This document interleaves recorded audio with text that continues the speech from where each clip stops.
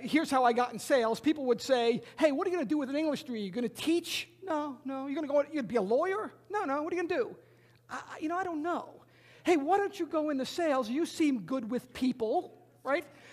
And the parentheses where you have no other qualifications, right? In fact, I was talking to Andy McCready. Is Ross Sinclair in the house? Ross Sinclair from the UK, right? Because think about it. You do marketing for high-end hotels. Is that accurate? Right? Think about how we end up in this business. When you were 4 years old, were you thinking about, if only I could do marketing for high-end hotels, right? My life is complete, right? So we don't necessarily get there. So my job is to talk about CEO selling. I know we're not all CEOs. We've got a lot of CEOs, presidents, managers. CEO selling with regard to how I can leverage the power of Sandler throughout our organization. And I'm going to go through 4 M's.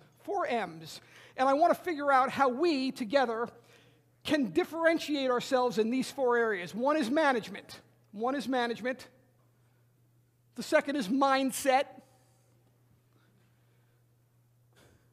The third is measurement. And the fourth is methodology. So how do we, as CEOs, leaders, differentiate ourselves?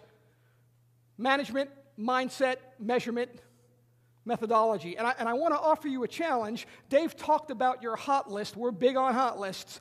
Is as you go through this session and the remainder of the sessions, really think about what are your outcomes? What are you looking to change? What key action will you take over the next 90 days to drive adoption, to drive change? So that's kind of where we are. So let's talk a little bit about the management side of things for a second. Anybody remember the comic strip Pogo?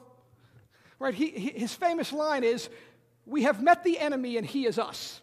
Right? So if you think about managers, I have never trained an organization that has succeeded without there being good, trainable management. Hopefully I don't embarrass these folks. I got Craig Tillotson and Al Villano from a company called Heffron Tillotson, the largest regional financial planning firm in the Pittsburgh area.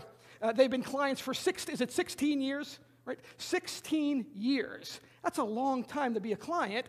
And if I look at, here's the rule. People judge themselves by their intentions, and they judge everyone else by their behavior. Think about that. We judge ourselves by our intentions. We judge everyone else by behavior. You paid for sales training for some of your people. If they don't come, they're not committed. If you don't come to my sales management program, you had a crisis. You see the difference between the two? I do training. Craig Tillotson and Al Villano, 16 years we've been working together. Twice a month, they're in training for an hour and a half, 16 years straight. I'm not looking, if you're an executive, I am not looking for sponsorship of my training, of the Sandler training. I need full-in participation. You have to model the way. I have not met an organization where the management was not trainable and strong, where we were able to literally help. I'll give you the Heffron Tillotson story. They went years back from being about average for regional-sized firms to a per-producer production in the top 1% in the world.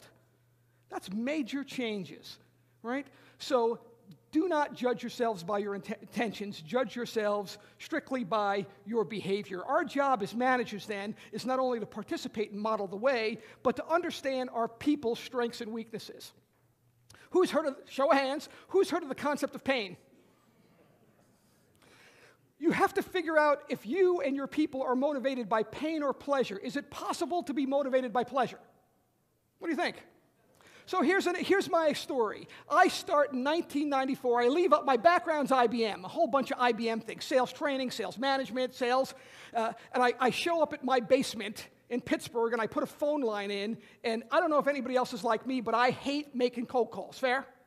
In fact, the only 2 people in my 18 years of doing this who said they like making cold calls are who? People who haven't done them, and sales managers who said they loved them when they were making them years ago. Loved them. So I said, I hate making cold calls, right? And so David Sandler was alive. He said, you got to have goals, son. You got to have goals. I said, well, tell me, how do you do that? He said, you got poster board? I said, no, but I can buy it. He said, what do you want me to do? He said, cut out some pictures of goals. I said, really? He said, really? I said, like what? He said, get a picture of a big house. Okay. Anything else? He said, you like boats? I said, I don't know. I don't even know if I've ever been on a boat, but I like boats. Get a boat.